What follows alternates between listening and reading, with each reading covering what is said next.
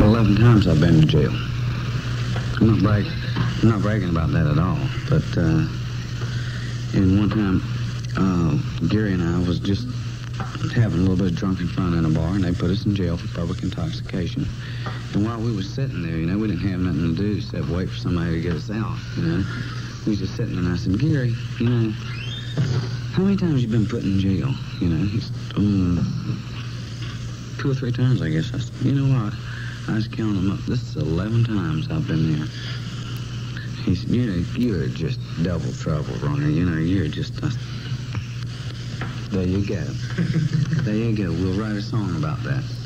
But before we could get this thing released, I got thrown in jail for protecting Billy Powell, the keyboard player. And actually, I should change the words when I sing it live now. Instead of starting off 11 times I've been busted, I should say 12 times I've been busted. Gary, Alan, and myself, the 2 guitar players that are with us, and myself, started back at the end of this year, 1976. We'll be 12 years. And we just played pubs and clubs, and for about, 8, 9 years. And we finally were playing a club in Atlanta, Georgia, called Finocchio's, where we ran into a gentleman called Al Cooper from New York, who was real knocked out over the band.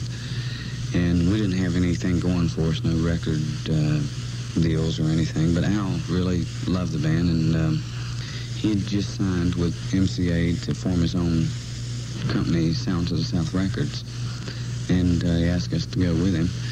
And at the time, we didn't have anything else going for us, so we took it, And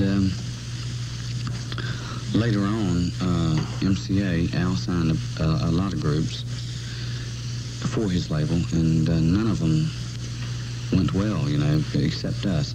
So MCA company dropped Sounds of the South, eliminated them and eliminated all the groups, and then snatched us up and carried us straight to their label, their major label. I guess the question to go with the first album is a song, and if I remember correctly, the last time we talked, which was quite a few years ago, quite a lot of records in between, I remember asking you about Freebird. And I remember at the time you said to me something like, wow, you know how long we've been doing that song? Well, I'm sure you're still doing it, and it's quite a lot longer than the last time. And tell me about the song. How did it come about, and how long have you really been doing it? We've actually been doing that particular song. I can't think exactly when we wrote it, but I know it was at least 7 to 8 years ago. And Alan Collins, a guitar player, wrote it. And he wanted to write, first of all, we was writing it as a slow song, a pretty song. And I was doing the singing and the slow part and all. And then Alan came up with the idea of changing the tempo right in the middle of where it's slow, just to come up with an accent that would lead it up, and then to build a rhythm pattern that would be just free form for a guitar player to play, And he designed all the guitar work and all the rhythm section, all the music, and I just wrote the lyrics, which is the simplest thing in the world. And we started playing it in clubs and all, and back 7 or 8 years ago, like I said, it didn't work too much. They wanted to hear Knock on Wood and Midnight Hour and stuff, and when we would play that song in clubs, and because they said it wasn't a good dance song, we'd get a lot of boos on it, and things thrown at us and turn it down and all that. But when you're playing in a club, you play usually 4 sets a night, 4 45-minute sets a night. So instead of throwing the song away because it wasn't so successful, we kept it for one reason, that we'd play Freebird at least twice a night, which would give the singer, give myself a little bit of breather, And we had taped it once, like just over what you got right here. And it sounded pretty good to us. So when Al Cooper did sign us and we went to Atlanta to record, we decided to show him the song. He had heard us play it in the clubs before, and we decided to see what it would sound like on record, and worked out really fine. Everybody just loves that song for some reason. I don't know the reason, but I guess it's just because it's got such a high energy thing at the end, and it's very simple. It's a very simple song. I've talked to other musicians about it. That'd be really hard for us to work out, but if they can count to 4, they can play that song. And it's just a number of changes that you count so many changes, and then you change and make it faster. And Alan, because he designed it, just runs it, and it's worked so much that we've never been able to write a song that would come up with as much energy and get the people off as much as that song has. So we must end up with it, because if we play it the first song, then we can't have that much energy the rest of the set, you know what I mean? Looking back at the first album, what other songs come to mind that you can think about in their recording and such? I definitely think that the first album was the best. Myself, there's other members in the group that disagree. Some of them like Second Helping the best. Everyone in the band just about agreed that Nothing Fancy was probably our poorest showing, but it was simply because the record companies were putting so much pressure on us that we didn't have time to really sit down and think about it. And now with this album, there's much more enthusiasm over this album than there is the first one. But I think the first album had better selection of material and much more variety. And the reason for that is 8 years of club work, and we had a lot more time to think about it, So when we got a chance to do our first album, we had 20 songs that we recorded and just picked 8, that we thought would work. When we did that, we brought in other people such as the line rhythm section and every musician that we thought was good friends of ours and that would give us a true opinion, and that's how we drew the 8 songs, and fortunately it worked. When we did our first album, we had 20 songs to choose from, and we picked 8 to go on the first one, Pronounced Leonard Skinner, and several songs, with the exception of a couple like Alabama and Working for MCA, which were newer songs. Basically, it was drawn from the songs we didn't use on the first album, and we had a lot of material to think of at the time. But when it came down to Nothing Fancy, MCA said they wanted the album, and Peter Rudge came to us and said, I got to have an album. And we just came off of a tour. We was very tired, and we went into the studio. We had no idea what we was going to do. We had nothing planned out. So it was just a matter of staying in there almost 24 hours a day and trying to write songs, And consequently, I'm just speaking for the group, the whole group think that this probably was our worst showing, but I won't argue with gold, Sweet Home Alabama was the first hit single. Yes. And you wrote that, as I've read, based on a song that Neil Young did entitled Alabama. Was that sort of just a comical answer to what Neil did? Exactly. It was... I just did an interview, and I just told them, too, that Alabama, on Second Helping, we came up like a song short, and so we put Alabama together. Really, is what happened. This just happened, a spur of a moment thing. It took exactly about 8 hours to write, and we just started from scratch and just had fun with the song. And when Second Helping came out, we never decide which song will be the single because we're not capable of doing that. People like Ray here, who knows the business a lot more, will know what's going to happen on radio. We don't.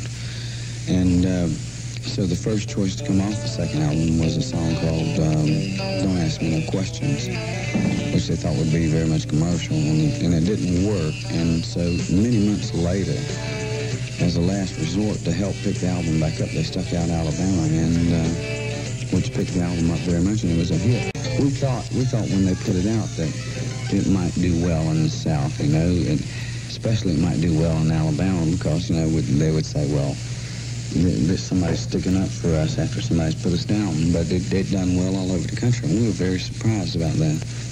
Nothing Fancy, when you did it, was it a rush thing, like, let's get it done real fast? We recorded it, we mixed it, we did it all within 20-something days, which is a long time. They used to do albums in one session, you know, but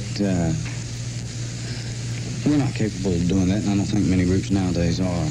But yeah, it was a real rushed job, and really rushed. It was mixed poorly, and wasn't the best thing that we ever put out at all. But there were some good spots on it, I thought. But what were they? Well, I thought Saturday Night Special, which we put out, was done really well, although I don't know, that might just have been a follow-up from Alabama, you know. It's different over here in England and over in Europe. This album was respected as much as our first one, you know, so it's just a matter of opinion, really. But as speaking for the group, we just thought if we hadn't had that much pressure on us at the time, we could have done. We didn't have 20 songs to choose from at that time. As soon as we finished these, that's the album. You know? So, finishing a third album, was it once again out on the road and do some more touring? Or did you have time to sort of sit back and reflect and work on a fourth album? When, of course, Give Me Back My Bullets. Yeah, the latest one, we did take much more time. To tell you the truth, not as much time as we'd like. But in this business, I can't name you too many groups who do get enough time to do that, because you just got to keep doing it or the public will forget you, you know. What was it like recording this time under a more relaxed situation? This was the most pleasant album that we've ever did. Usually we have a lot of arguments, and it's not because of the reputation of Leonard Skinner. If you go into any session with a group, there's going to be arguments, you know.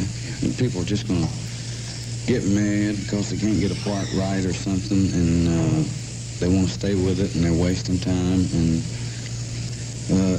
working with Tom Dowd, he never let any pressure get to us. Well, for one thing, he never allowed people in the studio. You know, he never allowed no one in there. When you come to work, I want you here at 9 o'clock in the morning, and you come ready to work, don't bring you no chicks with you, you know. And if you bring your bottle, you wait for a while till you start drinking. You know, you're going to do it exactly the way I do it. Because he said, he made it very perfectly clear to us, and he didn't need us, and he don't need anybody. And if we wanted to do the album, we'd do it the way he wanted to do it. He wouldn't mess with our music, but he would take control of us and get the best out of us. And he very definitely done that. And it's probably, I think maybe got more commercial stuff on it than anything that we ever did before. But doing the album was just a great time. Never once did I feel any pressure. There's several songs. Every Mother's Son. I got the same old blues J.J. Cale song. Roll, Gypsy, Roll.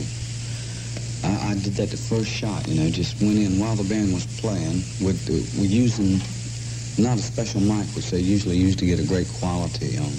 You know, when you get ready to do a vocal part, they figure out what type of voice you're in that day and then figure out what mic to use on you. And I just used any old hand mic, and Tom went with it, you know, just the pilot vocal, what we call the pilot vocal, because he said it had a lot of feel, you know. He said he felt that I sang better while the whole group was playing instead of going out there by myself, you know, and after everything was done, you know. Let's talk about some of the songs. Okay, I can see Cry for the Bad Man, which was written, I won't give you his name because he might make a suit, a gentleman we did business with one time, and he really messed us over. He cost us a lot of money, and he was a money miser, and he treated us really bad, and finally we got out from under contracts with him, and so I figured to write a song about him, and that's Cry for the Bad Man. Now, all I can do is write about it in a song is about where we live. There's, you know, it's really pretty there. You got the Okefenokee Swamp, excuse me, and you got Everglades and all that stuff. But in the song, I say that I can see the concrete slowly creeping, you know, and that means that the business, for instance, us people from Florida, really don't consider Miami to be part of Florida anymore. And I can see that they're just going to build a Holiday Inn in Finoki Swamp one day. And all I'm saying in this song is, Lord, take me in mind before that comes, because I don't want to see it happen, you know. Leave it be. It's a beautiful, beautiful place, and don't bother with it, man. I try to write about places I've seen, things that I've done, normal things that you've done, really, or things that you know about. And I think if you write it really simple, you know, then you can reach more people that way, because more people's going to understand what you're talking about. You know what I mean? Let me ask you, you are suffering from jet lag, as you mentioned earlier. You've just completed a European tour. You're about to set out again to conquer the United States. It must be pretty rough going like that from day to day, all this touring, and you're really a touring band. Does it get to you after a while? Yeah, we get on edge all the time. You know, we get a lot of publicity about busting up place and being really mean or something like that, but you just get really tired, you get really nervous, and you're about to just flip out and go over the deep end, just say, the hell with it, I quit. Well, instead of doing that, we just knock a hole in the wall, or any way to let energy off, you know, settle down, and once we do that, we get it out of our system. We get a lot of publicity about that, the Who do, but I know a lot of bands, I won't mention their names, that do a lot worse than both of the groups I just mentioned, but they don't get the publicity about it, you know. All of them do it, really. It's a way to let it off. It's also a tax write-off. Tell me, in closing, what are your future recording plans, especially in light of all that touring? Within the next 3 months, we will be doing a live album. A live one, which is what we've been waiting for a long time. And we're looking very forward to that. Tom Dowd is going to do that. We're going to do it in Atlanta, Georgia. We're going to do it at Fox Theater, a small place where we can get a really good sound. We're going to rehearse for 3 days with Tom and all the people that we're going to use with us to do it live. Then we're going to do 1 week of playing in Atlanta at the Fox and pick the best of what we got. You know? In other words, we're not going to make no money off no live album. We're going to spend a lot on doing it, but I think if you're going to make a live album, you should do it like the Allman Brothers did live at the Fillmore East or something. Very few live albums sound good, you know, but Mr. Dowd is very, very good at doing live stuff, you know, and we got the best people behind us. We got the best record company. We got the best producer. We got the best manager. As far as I'm concerned, I think I got one of the best bands behind me, and it's just going to be a lot of fun doing it. Sure sounds it. Listen, thanks a lot, and best of luck, Ron. Best of luck again. Thank you very much.